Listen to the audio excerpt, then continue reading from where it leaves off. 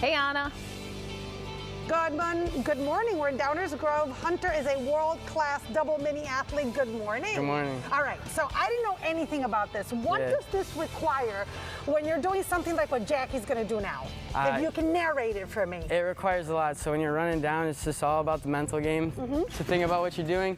And the amount of air awareness, the amount of air awareness we need in the air to know where you are and where to land, but it takes a lot of concentration. Hunter, why did you like this instead of other disciplines within gymnastics? It was different, you know?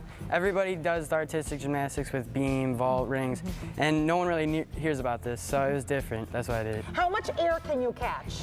You could catch. You're all good. She's gonna take a break. See? Let her be. Let her be. Oh my goodness. How high can you go? You can go pretty high. I think my highest time is I've been in the air for like 1.8 seconds. That's enough for me. And then you have to land it like that. Yeah, you gotta land it. You're supposed to land on the mat right there.